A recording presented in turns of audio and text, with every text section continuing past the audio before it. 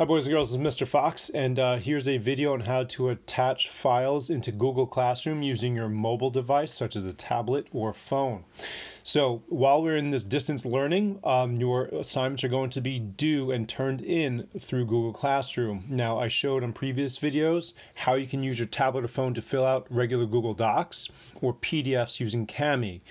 In this video, in case you prefer to print out the sheets and you have the ink in a working printer and write on them, then this is going to show you how you can submit your work doing that.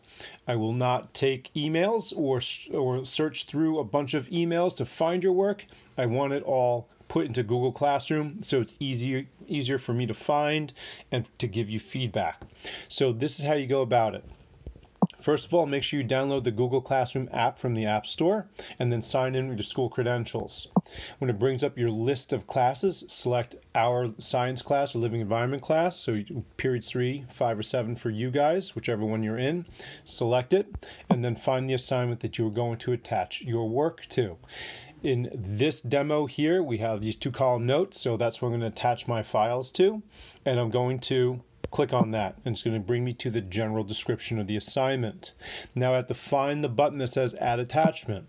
So I'm going to hit that arrow at the bottom. That's going to bring up this menu, and as you can see, I have a digital copy of the assignment that I can choose to fill in with, or I can add attachments. So that could be a picture, that could be a PDF, however it is that you fill out the work.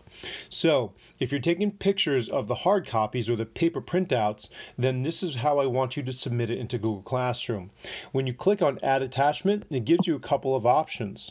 First of all, I can upload a file, or I could take a photo straight from this. Now remember, your phone might be different because this is a Google Pixel 2 and most of you have iPhones, so you're going to have to figure out the interface on your own, but these capabilities are universal and should be able to be done no matter what type of phone that you have. So let's say I want to take a picture while I'm here. I didn't take a picture prior, so what I can do is just click on Take Photo. And as I click on Take Photo, I'm going to aim my camera at my work so I can clearly get all the work that I did in there and it's easy to read. And then take a picture of it. That's a good picture. I'm going to be able to read everything that I need to be able to read when I check your work. So I'm going to hit check mark on that and I'm going to submit that. And that might take several seconds for it to load in. As you can see, it's spinning around and we're waiting for it to attach right now. Or second of all, if you've already taken pictures of your work, then all you have to do is click on Add Attachment and then Upload File.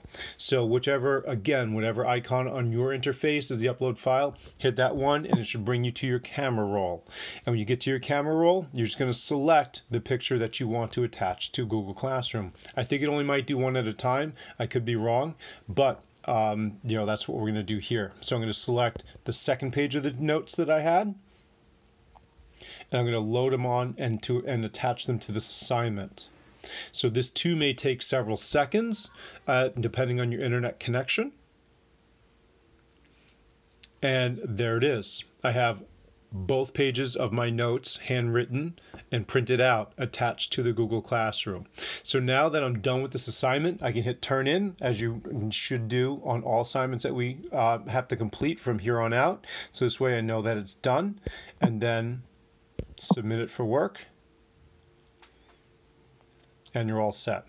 Okay, so that's how you're going to attach files to Google Classroom in case you like to do the hard copy stuff. All right, hopefully you guys found that helpful. I'll talk to you soon.